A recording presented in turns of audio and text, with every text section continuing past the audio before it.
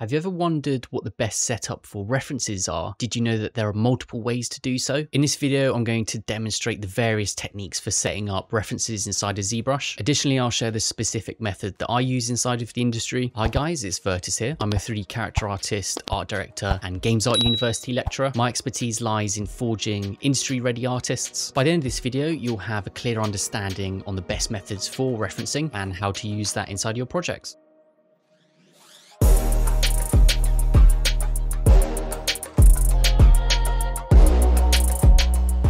So the first method I'm going to show you is something called draw planes, and it's very similar to those who have used traditional 3D softwares. If you open up the top left in draw, I'm going to click this little button just to dock it to the side. Now in the draw section, you're going to have a lot of options which are useful for changing camera perspectives. What we're interested in is towards the bottom where it says front and back and left and right. So to access this functionality, first you have to press this little button here. This will give us a floor plane that we can construct the images around. Just note that this isn't going to be related to your game's floor plane, so sometimes that confuses people. So the first reference, we're going to load in a front image, and under map 1 you can click this and it's going to give you your texture selections that are in your project. We just want to come down to import, and here I'm going to select a front image that I pre-prepared, and now you see it's brought in an image behind our reference. And the good thing is we can set up multiple angles, so basically when we move this from the front to the side and the back, we'll always have a reference to see that the character that we're trying to copy. So when rotating from the back, if you don't want to see the front, you're just going to replace the back image with either something that's blank, or if you're lucky enough to have that back shot, a back concept. I've also loaded in the left and right images. The good thing about this is if it comes in backwards, obviously this isn't the orientation, you can just double check by the direction of this head in the top right. Now if that is the case, you can use these adjusters, so for example inverse or flip. And what flip's going to do is just going to rotate it around so you can work from both sides. Now you don't have to do it on the other side, because when you look at it from this angle, thankfully you can see through it. So from both sides we can see both the left and right. Now a really awesome feature about this way of setting up planes is that whenever you're hovering on top of your model, you get these blue and red lines, and they basically indicate whereabouts on the reference you're. So say for example you're really trying to be precise with where you're placing the head, it can be super useful to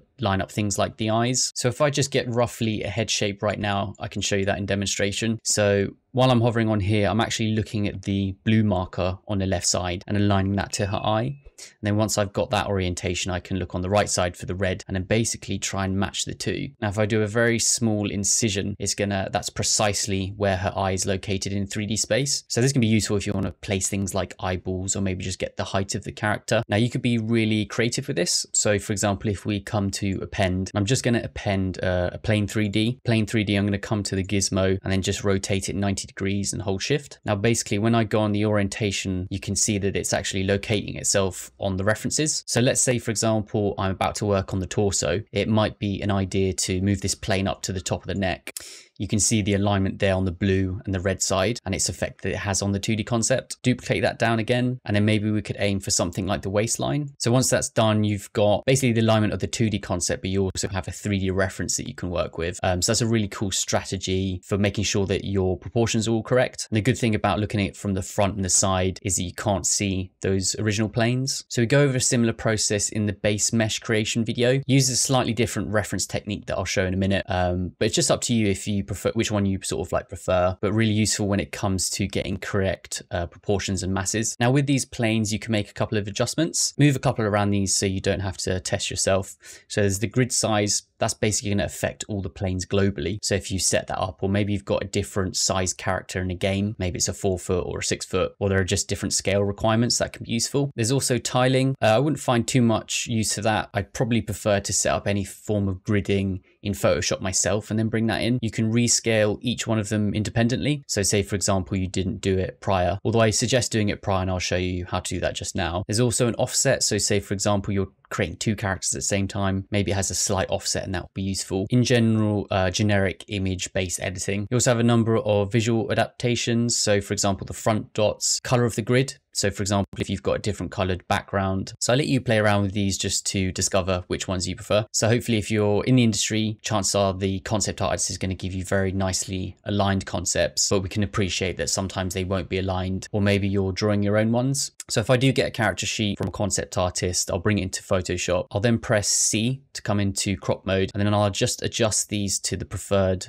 side. So here, for example, if I just want the front shot, drag the crop regions around and then press enter. Once that's done, I usually go to file and then export, and then I'll come to quick export as PNG. Find a nice directory for that. Once that's exported, I'll then come back to the original reference sheet and I'll just click and drag, and this is going to bring the box the same crop size. And if you hold shift, it's going to lock on. And here, for example, we can get a side shot. You can put these in slightly if you don't want the excess weight around the side. Press enter and then re-export it. And you see in the full process, you'll do that for the back, the front, and the right and the left. So just to show how that is in practice. So here, for example, we can start to make a bit of a face shape. You'll see that it's slightly off-centered, so I can change the setting. With that, I'm just going to nudge this horizontal offset and make sure that it's perfectly lined down the center of my sphere. A useful thing that I usually do is just rotate to the back, and then we can actually see inadvertently the face pasted on top. You can then come to the side and make these adjustments. If you don't like the fact that you can't see the reference while you're doing it, what I suggest is come to the left and right and then just insert the same image to the other side. So one thing I don't like about this process is it doesn't give you much varied functionality. So say, for example, I might just want to work on this solo without an annoying background, or maybe I want to work on it in front, or maybe I just want a completely different reference. And to do that, I'll have to come in and change them quite a lot. I also have to save out different file variants to bring into here. So it's not usually my preference to do it. Maybe if I was making something like a sword, this could be useful because I know that those references aren't going to move so much. But for a character, I usually prefer to use a couple of different methods that we're going to go through. Another different way you can bring in a reference is actually connect it to a physical object. So say, for example, we come to append and then just append a plane 3D. Now with this 3D plane, it's totally possible to put a texture on here, and then you can manipulate that and basically align it how you want to. If you wanted to do that, you'd have to come down to UV mapping and texture map. And then in texture map, you're going to follow a similar process and just come and import your texture. You'll see that she is both upside down and squished a little bit. And that's because of the UVs of this specific object. Now, without going too deep into UVs, basically the original image that we had is being compressed into this squared object. So there are ways of fixing that, but to be honest, I prefer not to do it that way. If I was going to bring in a reference, I would just make sure I came into Photoshop. And what you can do is if you come up to the crop and then just turn this to a 1:1 ratio square. And then with that 1:1 ratio square, you can just adjust this that you want that plane to show. So say, for example, we just want to work on the top torso. We're doing a specific thing. Maybe we're doing kind of like her pendant or her collar. Same process for exporting. Going to click on the texture map again and re-import this square version. Now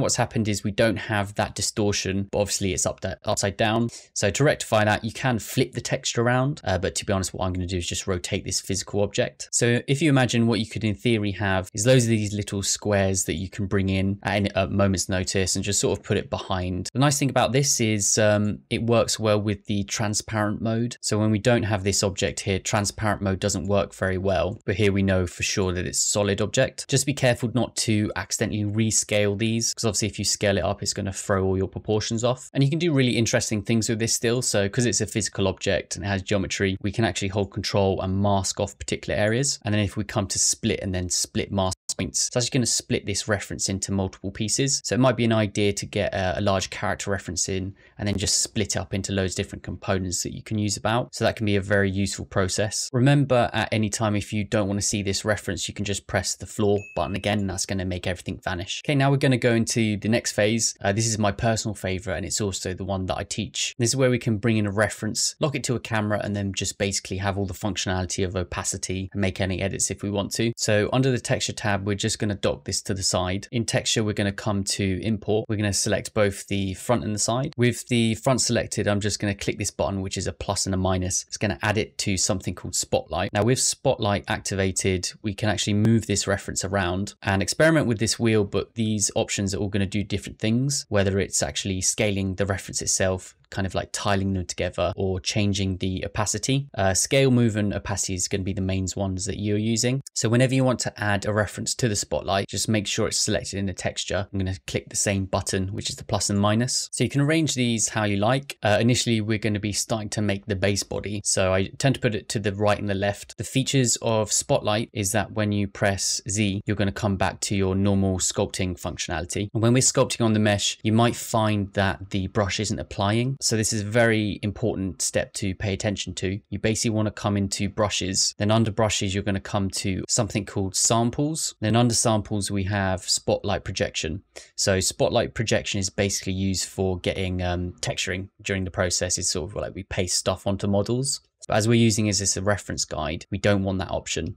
So what I've done is I usually dock it to the side of my UI. And if you're interested in my UI, I'm probably going to share this to my email subscribers. So just make sure that you go on the Free Unity website. That's basically where I release all my free content, things like base meshes and UIs. But because I bring in references so much, I just dock that so I can just turn this on and off. You see that you've now got sculpting ability. If you want to, the references themselves, you can hold Shift. So you've got Shift and Z to hide it and show it. And then you've got Z on its own to basically manipulate each one of these or come back to the sculpting version. So to set this up with a reference view, we're going to lock this to a camera. So under documents, we're going to open this and dock it to the side. Now in our documents, we've got something called ZAppLink properties, and it's similar to the last reference sheet. We have front, back, top, right, and left. So I'm going to make a very quick head just so we can get some directional orientation. Fancy there, you get the picture. So the first thing I'm going to do is basically position this in front or behind the reference. It's going to be important that you turn off perspective. So if you press P on your keyboard, that's going to turn perspective on and off. With perspective on, it's actually distorting our model based on where it's positioned on our screen. So that's not going to be useful when we're setting up references. So just make sure that's off and it's not highlighted. Now, what might make this a little bit easier is just to increase the size of the references. Now, if I was working on the head, I would actually use a full headshot. But for this, we're just focusing on the body, and then we come back to the head later and use a different set of references. So you can see how the workflow. Remember, you can turn the opacity down. So just click here, and at about 2 o'clock, you've got the opacities. Now, there are actually better ways of preparing our references. So I really suggest after this video that you come to the My References strategy. I basically show you all the ways that we can use references to the maximum capability. And in that, I show you how to basically draw lines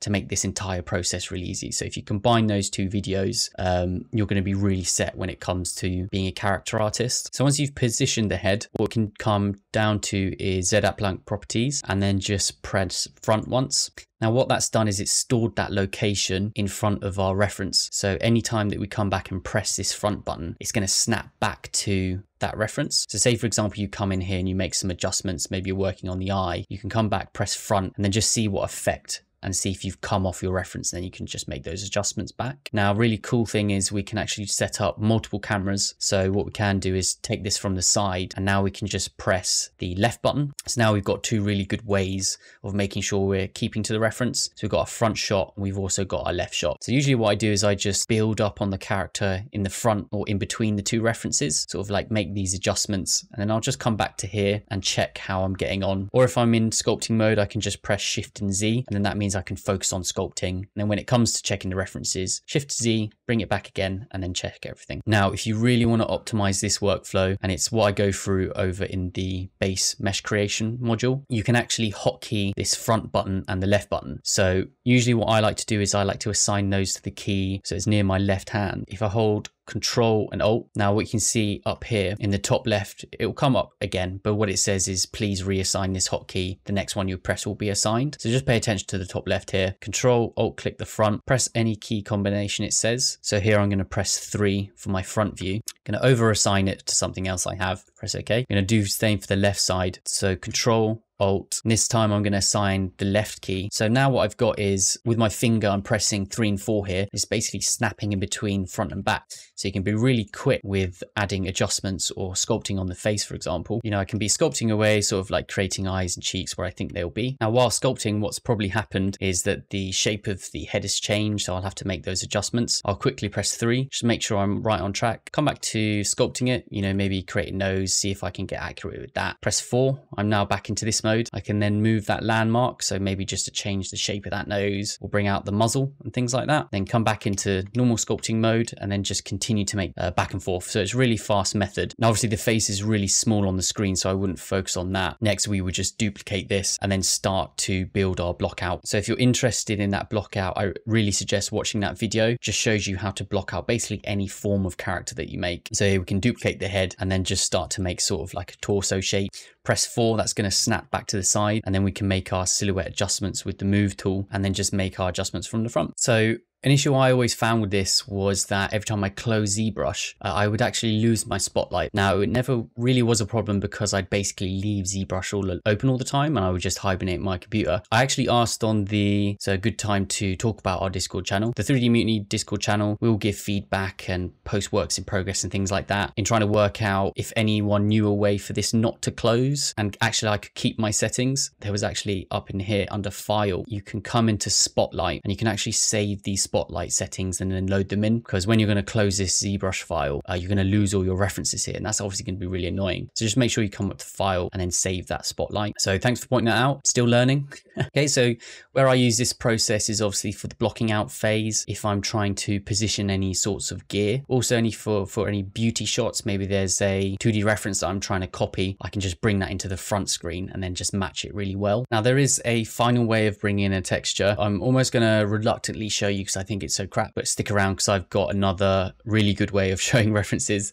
But if you want to bring in a texture just into the background of ZBrush, you can actually use this texture check section and then come down to something called image plane. And if you load an image, it's just going to paste it into the background. I haven't really found a use for it, only really an annoyance when I'm teaching at university. People often come in here and then just load an image and then they have a lot of difficulty with managing that. And also a common one is that usually people will have a reference in the background, say for example like this. They would then come to ZBrush and then use this see-through function. So that can be useful if you sort of like find a reference on the internet really quickly and you just want to look at it while you're sculpting just to see how you're getting along.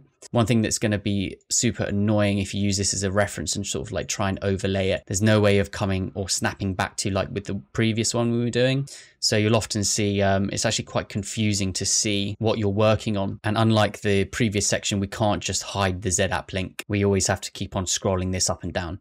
So this is a far better way of doing it. Auto locking with hotkeys, hiding and showing the references with hotkeys, and also adjusting the images with hotkeys. So now I'm going to move on to the final really good way of doing references. And this is the second version. I use it in combination with the one we went just through with the hotkeys. I ask if you enjoyed the video so far or you found it interesting, just leave a like so you can always come back to it in your history. Say for example, you want to share it with someone. It's always going to be in your like history. Also subscribe because I'm going to be releasing loads of content on how to create 3D characters. For those who don't know me, I'm a character artist, art director, and I also teach at university on the subject of games design and art. As I mentioned, loads of benefits coming from the 3D Mutiny Discord. A good way to get ahead is just post your work in progress forums, get feedback from other people. I'm also on there giving feedback in video format. I often release that every month. Also a good couple of resources and where people are introducing themselves. So the final reference and combination method I use is something called Pureref, which is a secondary software. I go over it in secondary software that I use in the industry, and that video is coming out next week. It's already scheduled, or if you're watching this later, it's already on my channel, so just have a look at that. Pureref's really cool because you can basically just drag in any number of references and arrange them easily with an intuitive method. Also has an unlimited pixel size. Really useful if you have an individual screen and you want this to be always showing on top so you can always see it. You can actually right click here, and under mode you have a couple of options. So you have always on top. So that means that whenever you're working inside of ZBrush, you'll always be able to see your references. And if you just want to move around, you can hold right click to move the window itself, or you can hold middle mouse click to just navigate around this reference.